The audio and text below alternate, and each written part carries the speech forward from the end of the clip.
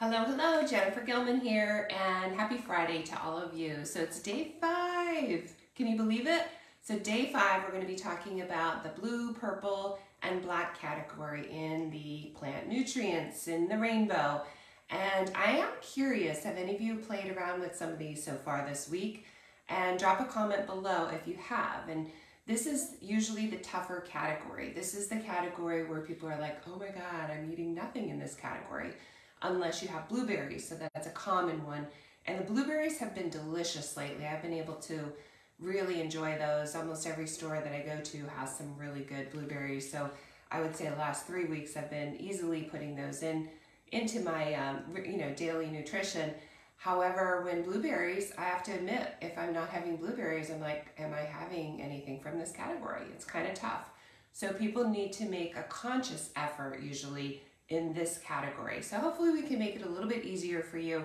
Let me tell you a little bit about the science of this category in particular. So again, I've got my notes just to keep me on track.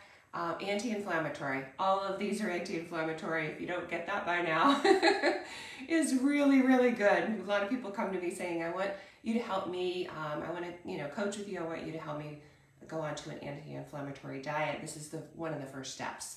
Really, really driving home the vegetables and fruits from all the different colors. So a great way to do that. Also very protective of the heart, the bone, the liver, and blood vessels. So all the main functions, right? So hey Tammy, great to see you. So again, this is the category you're going to have to make a conscious effort for. And then the other benefits for this is for the brain and cognition. You will think clearer. This is like, think about this, all vegetables and fruits are food for the brain, but this one in particular, the blue, black, purple category.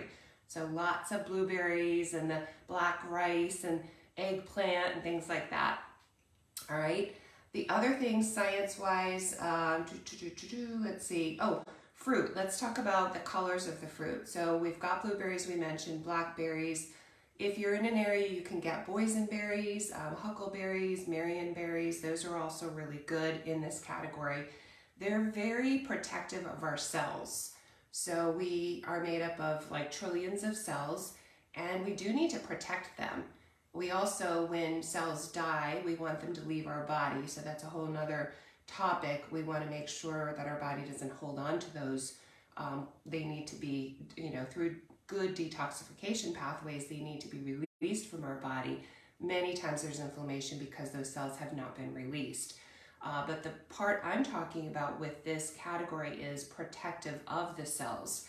And these berries are so protective of our cells. So just keep that in mind when you're eating. You're like, yes, I'm nurturing and putting a little blanket around my cells. So you can visualize. Visualization is really powerful when you're trying to eat healthier. Is just really think and visualize how beautiful this is for your body, okay? All right, other blue, purple fruits would include figs, grapes, prunes, and raisins. Now, when we're looking at dried fruit, make sure you're reading the labels, okay? I want to tell you a few things to watch out for. One of them is added sweeteners, which you probably knew I was going to say that, but anything, you'll have like total sugars and then you'll have added sugars. We want 0 in the added sugars area. We don't want them to add more. There's already plenty of sugars in this fruit, especially when it's dried and it's condensed. So 0 added sugars. The other things you're going to look out for is making sure when you're buying dried fruit, no sulfites. We don't want sulfites. We don't want BHT or BHA. Okay, we won't go and get into detail about that, but BHT and BHA. So none of that kind of stuff. Sulfites, those, and then no added sugars. All right, and then when you get these, they're very beneficial, and many people know that prunes help with constipation, so it's very good for your digestion and keep things moving and keeping yourself eliminating things from your body on a regular basis, on a daily basis. And then, and it's also, the prunes are great for bone health, which is something I forgot about, so that was really cool to remind myself about some of these. Purple grapes, great for mood enhancing, okay? So I'm not talking about the wine category here, it's actually eating the purple grapes, really good for your mood.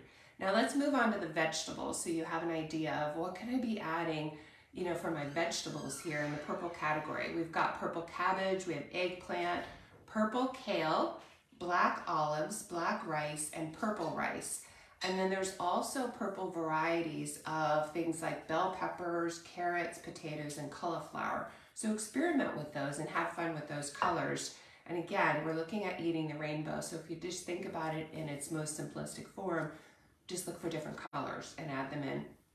And then just one quick study I want to share with you before we talk about ways to incorporate them is a study showed that purple sweet potatoes have been shown to be beneficial for liver health, and that purple rice has been shown to have anti-inflammatory effects. So know that there's a lot of science to this. There's many studies. I just kind of want to give you a couple so that you know, yes, I'm not just saying eat the rainbow just for the heck of it. You know that there's science behind this for your health. All right, the last section that is really fun to hear of, like, how do I add this?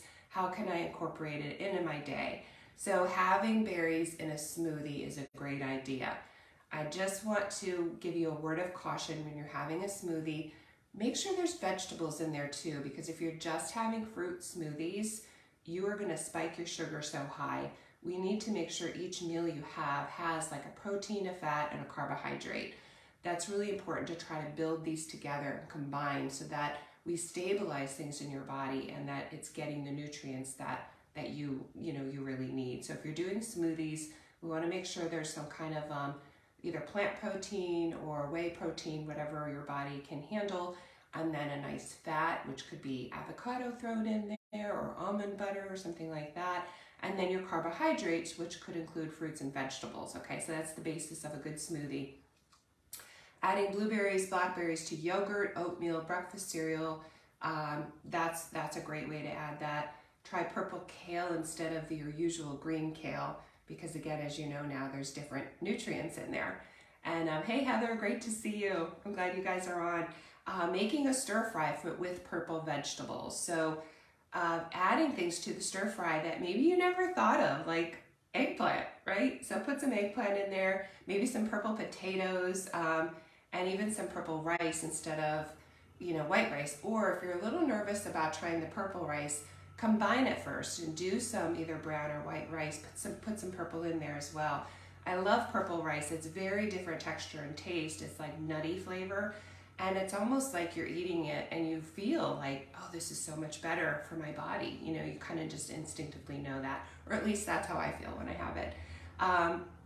And then let's see, try shredding some purple cabbage into salads for adding additional color, and then making purple carrot puree, okay, as a base for soups. So actually getting those purple carrots, steaming them, and then mashing them and putting it into soup. So that's a unique way to do that.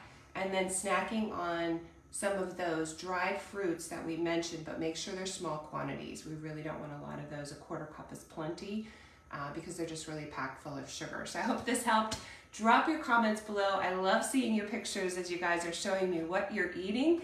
And we all benefit from that because this is a community, and just really like show those plates off. And especially one of the things I love is when you're out eating, because it can be a challenge and you're like, oh my gosh, I've got to get my vegetables in. And Jen's in my head, she's telling me like, make sure I have a salad or a side of steamed broccoli with this meal.